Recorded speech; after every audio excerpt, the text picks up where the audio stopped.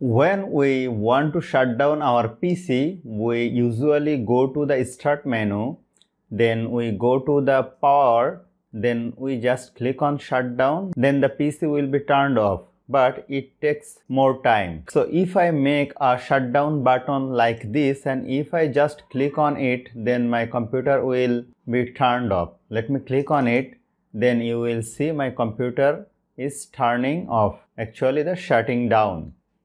So in this video, we are going to show you how to make this button very easily. So let's begin the topic. Let me turn on my computer.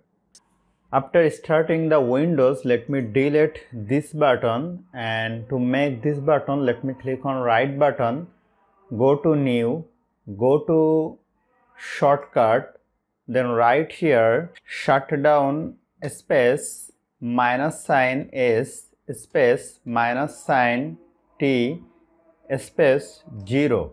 Then let me click on next, let me click on finish.